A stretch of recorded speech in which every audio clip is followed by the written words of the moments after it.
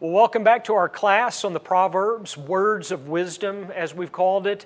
And today we're going to be starting a new topic, education and the fool. This is a re-recorded class due to technical difficulties. We're having to go back, and on a couple of these we're re-recording. So thank you for your patience as we've worked our way through this. But today, as we begin this new study, I think that you'll find it very enlightening. And of course, one of the main characters, for lack of a better reference, of the Proverbs is the fool. And unfortunately, we're not really going to get to him or her today, although we'll touch on the fool briefly. Today we're primarily going to focus on what I have classified as education within the Proverbs, or proverbial education. Let me pray for us and we'll get started. Our gracious Heavenly Father, we do thank you for this day and for your many rich blessings. We do thank you for your word, and we thank you for the wisdom of the Proverbs. We pray that as we study this topic today, that your Holy Spirit would guide and direct us. We pray this in Jesus' name. Amen. So when we look to the Proverbs, and if you think about it from a historical standpoint, if the Proverbs were originally written by a teacher or by a king or by Solomon per se, and written for young students, more than likely contextually young men in the teaching and training and wisdom, and we look back at this, we can see that really the Proverbs are sort of couched in the topic, the theme of education. But it's not necessarily what we would think of in a modern sense of education, at least not in the cultural education that we encounter most often. Education, according to the Proverbs, is a gaining of knowledge. A gaining of knowledge, but it's a very specific knowledge, isn't it? The Proverb says that the fear of the Lord is the beginning of knowledge. The idea of a right reverence, a holy fear and respect for God begins our education, begins our gaining of this knowledge. How is it gained? Well, the second half of that verse says that fools despise wisdom and instruction. If wisdom is the application of that knowledge, instruction is the gaining of that knowledge. And so wisdom is gained primarily through instruction, beginning with the fear of the Lord. In other words, that the Scriptures teach us to fear the Lord, so also instruct us rightly in fearing the Lord and how to fear the Lord, and that's where knowledge begins. Well, what about this fool that we'll look at in coming studies? Well, what we know about the fool is that he or she hates knowledge and its benefits. Hates education, as I'm defining it, and its benefits. The fool despises wisdom and instruction. Well, we don't want to play the fool, do we? We don't want to be foolish. We want to begin our knowledge with a right fear of God, and so gain by instruction, and so also live in the wisdom that gives us. And so let's start with just asking this general question. How is education gained? How are we educated? And again, by educated, we're meaning the type of education that is referenced and defined within the Proverbs. How are we educated? Well, Proverbs chapter 2, starting in verse 4, says, "If you seek it like silver, and search for it as for hidden treasures, then you will understand the fear of the Lord and find the knowledge of God. For the Lord gives wisdom. From His mouth come knowledge and understanding." Now, there's a lot there, and we're not going to look at all of that, those three verses, but in general, what we can glean from that is that one of the ways that we're educated is through pursuing knowledge. pursuing knowledge. It is an active process. It's not something that we're born with. It's not something that we glean by virtue of association, but rather godly knowledge is pursued. We are to be an active participant in it. So also, Proverbs 18:15 says, an intelligent heart, note that, the personification of the heart, an intelligent heart, the inner man, the inner being, our inner being, acquires knowledge. The idea of purchasing, acquires knowledge or gains knowledge, and the ear of the wise seeks knowledge. In general, what I'm taking from that, chapter 18, verse 15, is that we are to be a learner. We are to be a learner. We're to pursue knowledge, but we're also to be a learner. And the distinction that I want to emphasize there is that sometimes we can have a tendency to push back against knowledge that we could receive. Or we can have a closed mind to gaining additional knowledge. And part of what the Proverbs teaches us is that we are to have an open heart and an open mind to receive what God has to teach us. And we are to readily receive it as He conveys it to us in His Word. Proverbs 15:14 says, the heart of him who has understanding seeks knowledge, but the mouths of fools feed on folly. Again, the idea there is that we are to be a learner. We are to be one who seeks after, who pursues knowledge, and we are to be one who is readily accepting of what God is teaching. Proverbs 21:11 says, when a scoffer is punished, the simple becomes wise. When a wise man is instructed, he gains knowledge. And of course, we want to be that wise man or that wise woman who, when we are instructed, we are a learner, and so we gain the knowledge that is given by instruction. Number 3, Proverbs 8:33 says, hear instruction and be wise, and do not neglect it. And Proverbs 23:12 says, apply your heart to instruction and your ear to words of knowledge. We are to not only be learners, but we are to learn to listen. We are to learn to listen. Because part of being a good learner is one who pursues knowledge, one who is open to be taught, but also one who develops the discipline of listening. Hear instruction, the writer of Proverbs says. And by virtue of that, be wise and do not neglect it. And again, apply your ear to words of knowledge. And this is one of the disciplines that is often neglected today when we are in primarily a visual culture. Oftentimes we long to see something as it is presented, but learning to listen is, in fact, a discipline. It is an acquired trait, and the more that we listen with intention, the better listeners we will be. And that's essentially what the Proverbs is emphasizing here. We are to learn to listen and to listen well. Number 4, Proverbs chapter 1, verses 7 through 9. The fear of the Lord is the beginning of knowledge. Fools despise wisdom and instruction. We've looked at that already, remember? But it goes on to say, hear, my son, your father's instruction, and forsake not your mother's teaching.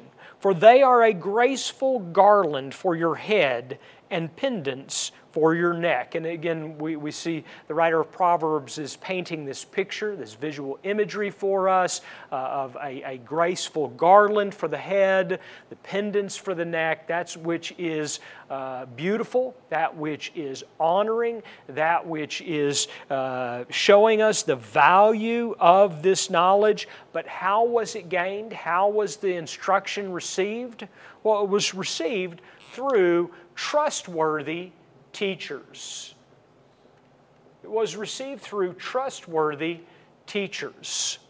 In other words, we need to readily receive godly instruction from good, solid, trustworthy teachers, but there's also the other side of it, that we also need to be careful by whom we are taught. I've said in this class a number of times, I'll say it again for this re-recording, is that whenever I'm asked if I have read a book or I'm given a book to read, or I even do this with articles, I typically try to avoid blog posts and things of that nature, but if I'm given an article to read, what I will typically do is or actually not typically, what I will always do is I will look at the author first. I want to know who the author is. I want to know about their background. I want to know why I should be willing to read their book or their article. I want to understand not only their background, but oftentimes look a little bit further into where they're coming from and the perspective that they're writing from. That's why I consistently, when people will come to me with Bible questions, I find that a lot of confusion comes from people doing Google searches and finding various blogs out on the internet and then reading into and diving down into theological or intellectual rabbit holes that they would have never gone into, or trails that they have never gone on to, had they rightly researched the person that was writing the article or the book. And so that's just an example in my own life, is I seek first to understand who is writing this book or this article, why should I read it, and if I find that they are not a trustworthy teacher, I'm sorry if you forward the book to me, but I got too many books to read. I'm not going to read a book that I don't trust the author. And so we want to trust the teachers, but when we do find a trustworthy teacher, we do want to readily accept the teaching that they provide. In this case, a godly father teaching his son as a trustworthy teacher in Proverbs chapter 1, verses 7 and 9. Number 5, Proverbs 27:17. Iron sharpens iron, and one man sharpens another. Now, what's the idea? What's the general idea of that? Obviously, this is not literal. This is figurative language. Iron sharpens iron. Of course, it does literally, but it's a figurative expression, right? Another person helps another person be better, be sharper. And so number 5, a way in which we gain this knowledge is through good friends.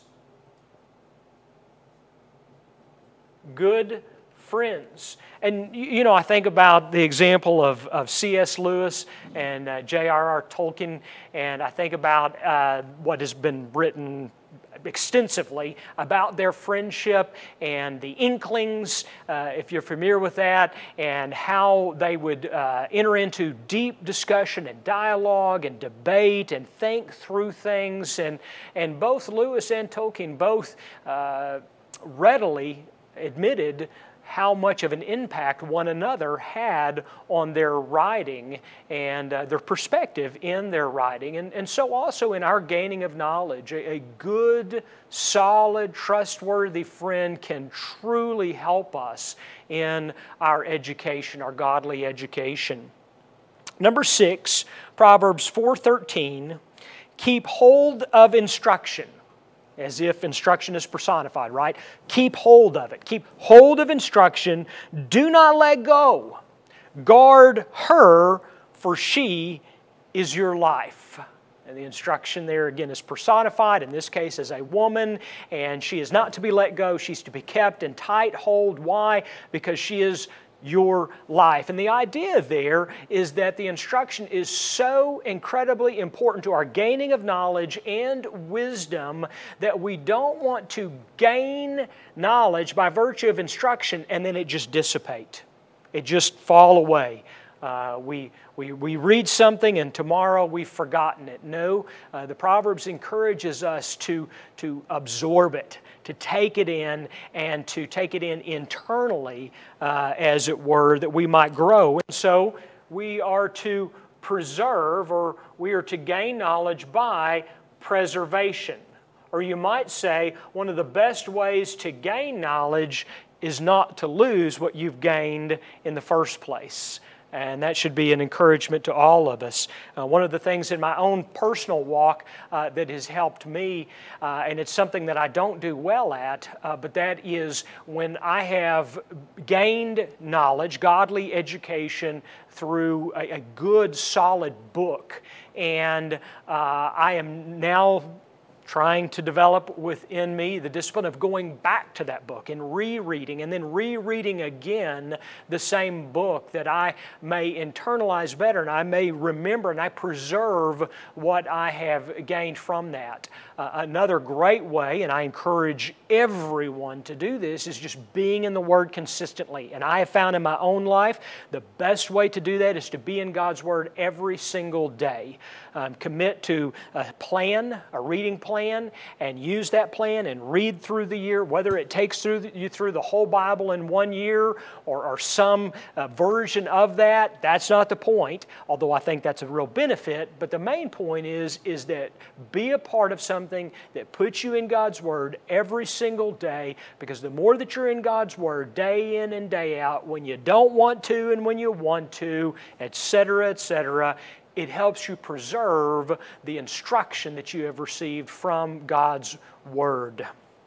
Well, if this is how we gain knowledge, by pursuing knowledge, by being a learner, by learning to listen, by good teachers and good, solid, godly friends, and by preserving what we have gained, then what are the benefits? What are the benefits of this education? Well, one is long life. You probably know what proverb I'm getting ready to read. Proverbs 4:10. Hear, my son, and accept my words, that the years of your life may be many. And Proverbs 10:17. Whoever heeds instruction is on the path to life, but he who rejects reproof leads others astray. Now, Proverbs 4:10, it says that the years of your life may be many. Now, we need to go back to the very first study that we did in preparations for studying the Proverbs, and we need to remember this. Proverbs are not promises. So what this is not saying is that if you gain by instruction, if you gain godly knowledge and you grow in wisdom and understanding, that you're going to live a long life. Guaranteed. No doubt about it. That's a promise you can take to the bank. No, it's not. There are actually godly, God-fearing men and women who die young, that gain great understanding from God's Word and grow in godliness by virtue of fearing the Lord, and die in their teens or their 20s or whatever the case is. No, it's not a promise. But it is a truism, and the concept is quite simple, is that living life as God has prescribed, as God has taught us to live, typically, although not always, typically will lead to a long and full life. There's also the side of this from a figurative standpoint, that also a life lived by godly instruction and gaining in that knowledge also leads to a richer and a fuller life, a fullness of life that comes by virtue of wisdom and the instruction in godly knowledge. And so one of the benefits of good education is long life. Number two, Proverbs 4:11 says, I have taught you the way of wisdom. And so one of the benefits, and I know this is a gimme, but one of the benefits of gaining knowledge is wisdom. Internalizing of that knowledge and living it out and applying it within our own life context. The wisdom that God gives through this is one of the great benefits of a good, godly education. Number three, Proverbs 4:11, the second half of that verse. I have led you in the paths of uprightness. So to put it in context, let me read to you the full verse now. I have taught you in the way of wisdom. I have led you in the paths of uprightness. And so number 3 is uprightness. One of the benefits of godly knowledge, benefits of a godly education that begins with the fear of the Lord, is wisdom and uprightness, living of a righteous life. Really, living a righteous life is a blessing. It's a benefit to you. It's a benefit to everyone around you, I might add, as well. And then Proverbs 9:9 says, give instruction to a wise man, and he will be still wiser. Teach a righteous man, and he will increase in learning. Note the connection here, and again, this is lost in our modern culture, but the idea here is that someone who is of upright character, someone who lives a righteous life, not a perfect life, not a life without error or without sin, but one who seeks to live and predominantly living in a righteous way, that righteous person, when given the opportunity to gain godly knowledge and grow in wisdom and understanding, they will. And part of the idea here is that sin is a stumbling block. Sin is something that prohibits us from growing in our godly knowledge. And oftentimes, again, we don't think of it that way. But if you think that I want to gain knowledge that God provides, I want to do it by virtue of the instruction that He provides, I want to eliminate that which prohibits that learning and that knowledge, and that's sin. Sin keeps us from gaining the knowledge that God seeks for us to have. And then fourthly, Proverbs 4:12 says, when you walk, your step will not be hampered, and if you run, you will not stumble. And the general idea here, I know using figurative language of walking and stumbling and running and so forth, but the general idea here is that one of the benefits is that you're on the right course. You're on the right course. What gets you off course? Sin. What keeps you from gaining in godly knowledge? Sin. What keeps you on the right course, as the proverb says, the straight path? Well, of course, righteousness, but righteousness encouraging the gaining of godly knowledge, leading to wisdom and understanding. And so, what's the value? What is the value of all this? Well, you think about the commercial that was popular a couple of years ago. The answer is priceless. The value of a good, godly education, as the Proverbs defines it and describes it, is priceless. Proverbs 8, 10, and 11. Take my instruction instead of silver, and knowledge rather than choice gold. For wisdom is better than jewels, and all that you desire cannot compare with her. And note the words that are inserted here. And again, this is in a poetic sense. What the writer of Proverbs is doing is taking these different words of instruction and knowledge and wisdom and inserting them. And we're not to read it like we would diagram a sentence or to look at it as a mathematical equation, but rather we're to watch the flow of the poetry and see how that he is figuratively pulling these together to teach us the value of all of it. So listen, take my instruction, that is the gaining of knowledge by the which the means of God's appointment, instead of silver, something of value, and knowledge, the gaining of that godly knowledge that begins with the fear of the Lord, rather than choice gold. Again, something of value. No need to compare silver and gold at this point. That's not the point at all. The point is that instruction delivers it. Knowledge is what we gain and we take in. And then for wisdom, so now we have the full the full flowing from this instruction and this knowledge, all of it coming forward in wisdom is better than jewels. No need to compare jewels and gold and silver. That's silly. The point is that silver's valuable, gold's even more valuable, jewels valuable. All of this is so valuable. Instruction, knowledge, wisdom, and all that you desire cannot compare with her. That's the point. Not all the different types of valuable things, but the point is that it's priceless. There's nothing that can compare with the godly knowledge that comes through the means and appointment of God's instruction, developed into godly wisdom and understanding. By truth, he says in Proverbs 23:23, and do not sell it. By wisdom, instruction, and understanding.